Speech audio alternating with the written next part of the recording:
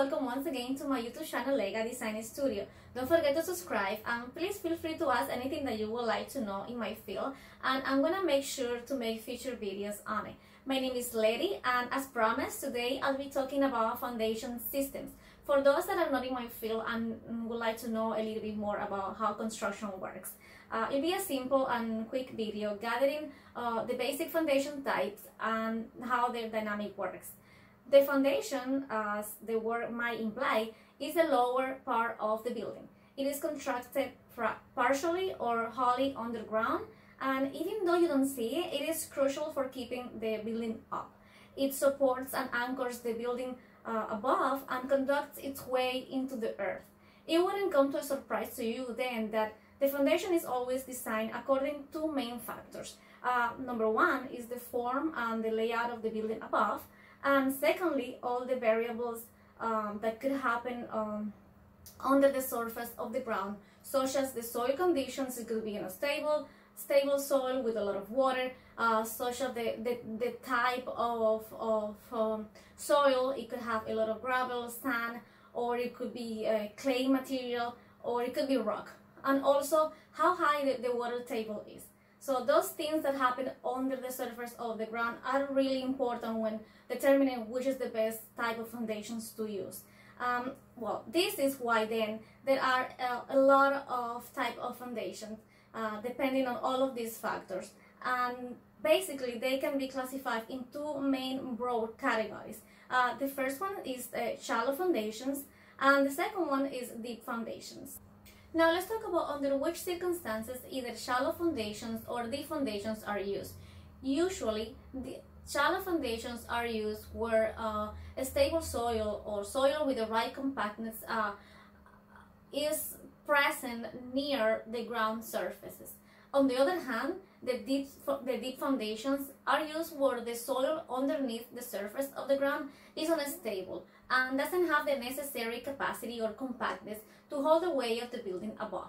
In these cases, the foundation needs to go deeper, passing that layer of unsuitable soil until reaching a layer of good support soil. This could be made of either rock, sand and gravel, and this type of soil is the one that is able to support the necessary weight of the building. Now that we understand the two broad classifications of the foundation systems, shallow and deep foundations, let's see some examples. For instance, the most basic shallow foundation there is called the spread footing, and this one is typical for houses or small buildings and where stable soil is found right under the surface of the ground. They can be of two forms. One is called straight footing. This one is the one that goes right underneath the walls of the building, and that's because the walls are the ones used to transfer the weight down to the footing and then down to the earth. And second one is the isolator footing.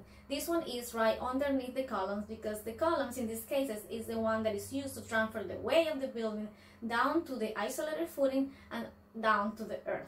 That's what I mentioned before, that the foundation layout is in tune with the layout of the building above, because we use walls or columns to transfer the weight of the building down to this footing, and at the same time it transfers the weight to the earth through the footings. So it's like system. Now, what happens if the soil is not as stable as to use the strip footing under the walls or the isolated footings under the columns that I just mentioned? In this case, we have other choices. There is one called a mat or raft foundation. This one consists on a heavily reinforced concrete slab, really thick. The reason why this choice becomes feasible and better for the construction site and less expensive is because after the structural engineer made calculations and realized the footings, the regular shallow footings that I just mentioned, become so large that it's cheaper for the construction of the building to make just the complete slab, to pour the concrete slab and make that the foundation system. We also have a flooring foundation. This one is similar to the mat foundation. It's the same system. The difference between the mat foundation and the flooring foundation is how deep this concrete slab goes.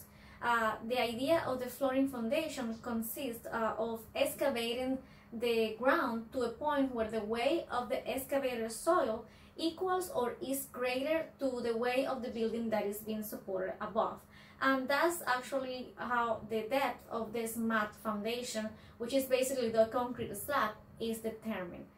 So far we have seen two shallow foundations examples, which is the strip foundation, the strip footings under the walls, the isolated footings under the columns, and then two others that are the mat or raft foundations. Basically a concrete slab heavily reinforced and is also pretty near to the surface of the ground. The case of the flooring foundation will depend how deep it goes into the soil.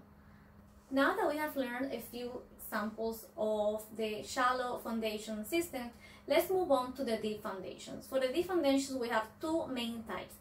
One is called pile foundation and the second one is called caisson foundation. The pile foundations could be made out of wood if treated, but for larger buildings it's usually steel or concrete filled pipes or precast concrete are more suitable.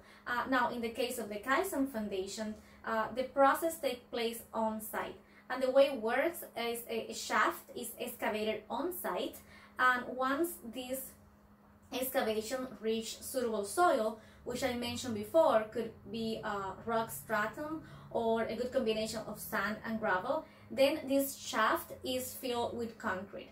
As you may have noticed, there is a big difference between pile foundations and caisson foundations. Caisson foundation takes place on site, whereas the pile foundation is brought to the site, as I mentioned before, in the shape of steel sections, concrete filled pipes, or precast concrete, which, as I mentioned, are more suitable for larger buildings. Okay guys, enough of the foundation system. I tried to make this video quick, simple, and easy to understand. These are basic type of foundations. Of course, there are a lot of ways to integrate these foundations depending on the building, on the soil underneath. And what I want you to take away from this video is the main basic foundation systems, as I mentioned before, are classified in two categories. There is the shallow foundations and there is the deep foundations. Some of the shallow foundations are the strip footing, which goes underneath the walls, and the isolated footing, which goes underneath the columns. And when the soil is not as stable, then we can use a mat foundation, which is the thick, heavily reinforced concrete slab, or the flooring foundation, which is also a deep concrete slab. The difference is how deep it goes when the ground is excavated. And for the deep foundations, as I mentioned, we have the pile foundation and the caisson foundation. The piles are usually filled concrete pipes, steel sections, or precast concrete. And in the case of the caisson foundations, is usually the process is on site and is a shaft that is excavated until reaching good stable soil, which could be rock, could be a good combination of sand and gravel. And once this good stratum is reached, then concrete is poured to make this deep foundation. I hope you understood a little bit more about foundations. As I mentioned before, all of these foundations type could be integrated within a building depending on the shape of the building, depending on the setting of the building, if it's a more secluded area or if it's a dense location where there are other buildings around. All of that matters, but I just wanted you to understand the basics of the foundation system. I hope you guys like this video. If you're interested to know anything in my field, construction or design or architecture, feel free to reach out. You can put a comment on the video and I'll make sure to read them and follow up. Subscribe, of course, and share with your friends that could be interested in these topics, so I can wait to make more content for you. Bye guys, thank you.